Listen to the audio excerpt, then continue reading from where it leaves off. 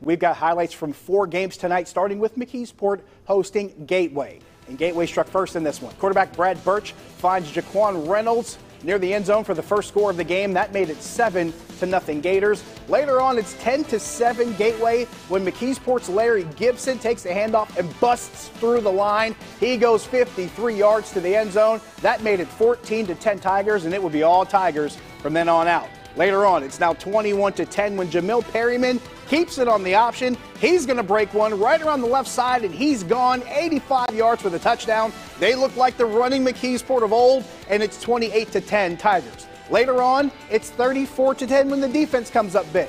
Chris Livesey of Gateway gets stripped. Perryman picks it up. He's taking it the other way. 43 yards on the scoop and score. McKeesport goes on to win big, 41-17.